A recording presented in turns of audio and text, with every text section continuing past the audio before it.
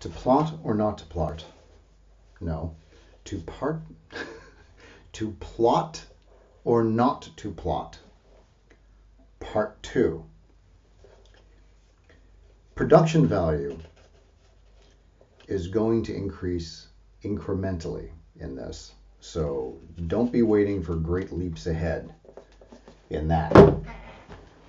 Let's talk about the case study and why it's valuable. The case study is a specific example of somebody trying to get something done. So yesterday when we did plot or not to plot, we talked about lots of different ways of thinking about it, conceptualizing it, the difference between facing structural problems like a heist versus a different kind of drama, like an interpersonal relationship and a marriage falling apart. We talked about different writers and their approaches to it, and why it is that there isn't an answer to this, but rather different strategies that do different things. Now it's time to go from the meta theory right down to some kind of practice. Why? Because the act of writing is an art. And art means, in this case, that the same methods will not yield the same results in other people.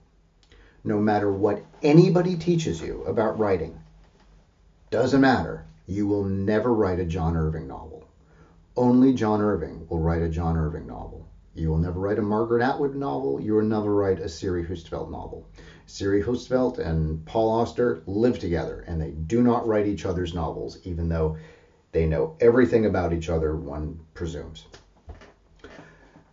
So you're going to have to write your own novel.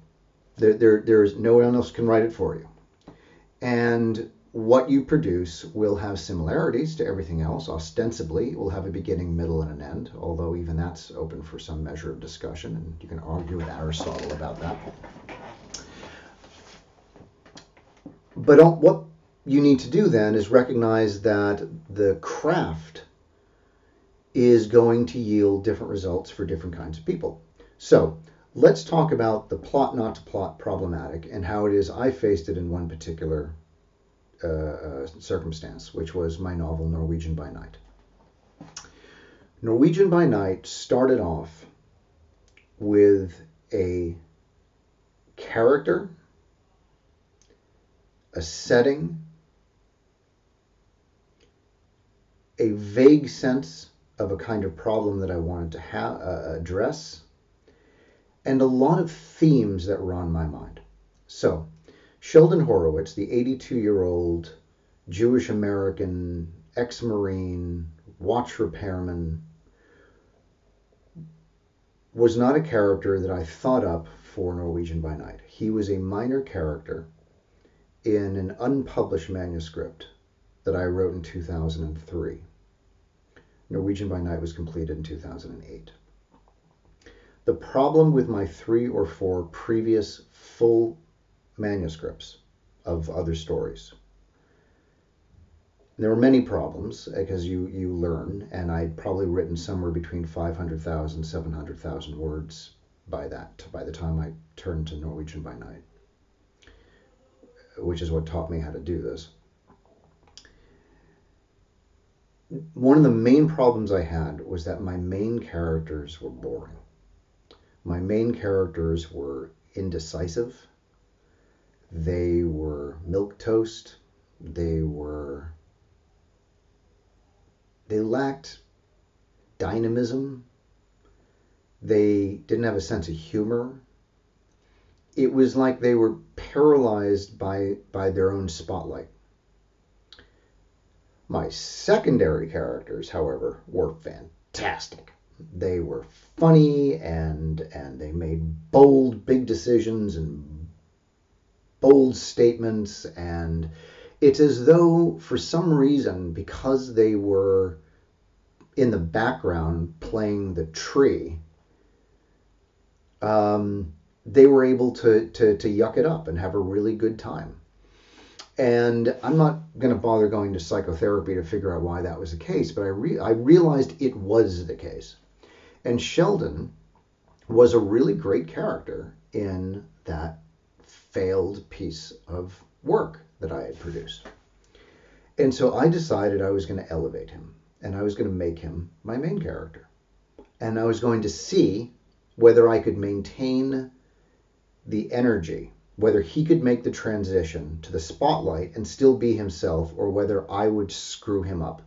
Because the problem is that I'm the one holding the spotlight, and the spotlight had some magical power that squishes every character who steps into it. I just didn't know.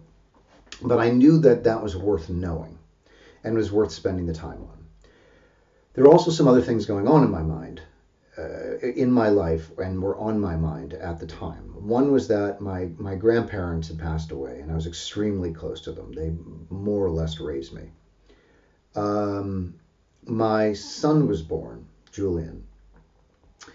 And so being a father and fatherhood was very much on my mind.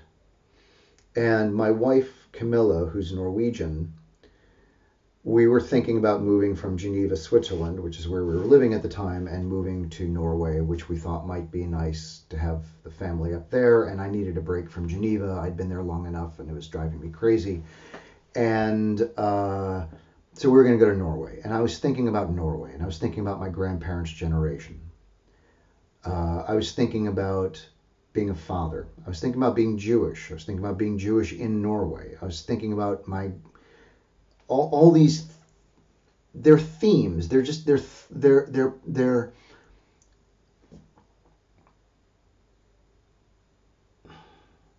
topics that seize the mind at the time. And I felt that somehow within that space, there might be a story to find. But there was no story yet. But there was a character, and there was a place, and there were thematics, and there was a mood, and there was a cluster of relationships and possibilities that I thought might have space. I knew I needed to do two things. I needed a driving, bigger, larger-than-life main character. And I also needed a much more simple, straightforward story than I had ever written before. My stuff was really complicated. I mean, it was, if you were to map it out, it would have, circles and arrows and a paragraph in the back of each one explain what each one was, as the song goes. Alice's Restaurant. And this time, my model for Norwegian by Night was the movie Chinatown. And the line was, just find the girl. Bottom line, Chinatown, as great a movie as it was about one thing. Just find the girl. Here come my kids. Can I show you something? Sure, except I'm making a movie. Can you show me later? Okay, you can come in, say hello. Hi. Yes, hello. Can you show me very quickly? I'm making a movie right now. Look, if you do lots of things, then you get the stars, because it's lots of different math questions you have to do, and there's lots of different ones in. It's 10 that you have to do in one, and I've done all of these, and sometimes you get marks, and I have lots. See how many marks I have. You've done very well so far. Congratulations. Are you going to still do it, or are you finished for the day? I'm still doing it. Keep going. Show me later. Thank you. Thank you. Listen, this is just how it is. I'm not going to edit that out. It's Coronaville. We're all stuck here, and we're all having to do this. So Norwegian by Night. I'm going to keep this at 20 minutes. We're at 9 minutes now. I had all these things going on in my head, and I wanted to write, and I was going to dive into that next book, but I needed to come up with a Chinatown-style through line that would allow me to not lose the sense of story I was writing, so that the reader would never be fundamentally wondering, what's going on? Why am I reading this? Am I getting anywhere? In a sense, I wanted all those questions to disappear, or to never show up in the first place, ideally, because you just feel that sense of movement and progression, and that page-turning sense of wonder that you get from any book that you enjoy. And it doesn't matter if there's nothing, in a sense, going on in the book. The person could just want a glass of water, as Kurt Vonnegut once said. Doesn't matter. It doesn't matter what the book is about. It matters whether or not you want to know what's going to happen next and whether you're turning the page. Whatever's driving you to keep going. So Norwegian by Night, instead of find the girl, for me it was save the boy. In fact, if you can get your story down to 3 words, it's not reductionist. It just gives you your basic line that you will remember. My story is about saving the boy. Saving the boy. Where Norwegian by Night became more sophisticated was that there was a second, hand. I guess there's a second hand. There's this hand and then there's this hand. This hand goes forward in time. So here's then and here's the future. Okay, past, future. Save the boy. We're going to save the boy. While Sheldon's trying to save the boy, as his body is physically moving forward in space and time to save the little boy that he is trying to rescue from the Balkan Mafia, there's also him reconciling the fact that he couldn't save his son. And some of the very first thing we learn about his son Saul is that he's dead. So Saul's story is over. We're going back in time in this part of the story from his death to Saul's birth. The book is about Sheldon's relationship with his son, and he is trying to save this child because he was unable to save this child. That's what the book is about. The fact that it was pitched and marketed and awarded as a crime novel is neither here nor there to me. That's helped me sell it, helped me get published. The crime people, not the crime people, but the crime writers I met in that journey, particularly in Britain, have been some of the most wonderful, thoughtful, generous people I've ever met. It's weird because they kill people for a living, and yet they're so nice. They really are. And they took me in, and they really liked the book, and people said wonderful things. I mean, Val McDermott, Mark Billingham, Thomas Enger. I don't know. There's lots and lots of really, really nice people. So I now had a central character that I loved, and I knew what his problematic was, and I knew where I wanted to start, which was basically getting possession of this kid, right? And I knew where I wanted it to end. I didn't know where I wanted it to end with the little Balkan kid, Paul, but I did know where I wanted it to end on this one, which was with the birth of his son. And I wanted Sheldon's story to be a comic-tragic event. It was also going to be a very Jewish story. The Greeks really separated comedy and tragedy. And tragedy was venerated. Comedy came later. There's a wonderful story about it, which I don't remember, but about how, and I'm going to look it up and I'm going to use it in a different video, but how comedy had to be argued as being of value to perform for the Greeks, because tragedies were anchored on known stories, whereas comedies needed to be created and therefore were more frivolous in some ways. But in any event, I don't think Judaism ever really accepted that Greek distinction between comedy and tragedy. I don't think it's separate. Mel Brooks once said something on the lines of, a man walking down the street, tripping and breaking his ankle is tragic. A man walking down the street and falling in a manhole and dying is comedy.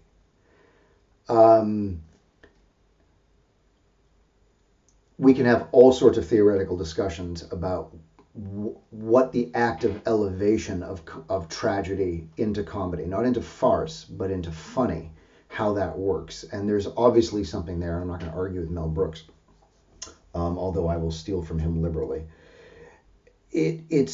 But I knew a lot of things about this book. So what does all this come down to when it comes to plot versus not plot? Well, going back to the sailing metaphor, here's a port, and here's another port, or harbors. I don't know. So, and I'm over here in my little boat, and over here's another one, is the harbor that I want to get to. So I don't really know the beginning, but I know the thing that's going to set the story in motion, which is going to be Sheldon suddenly in charge of a little boy he wants to save. And it's going to go that way.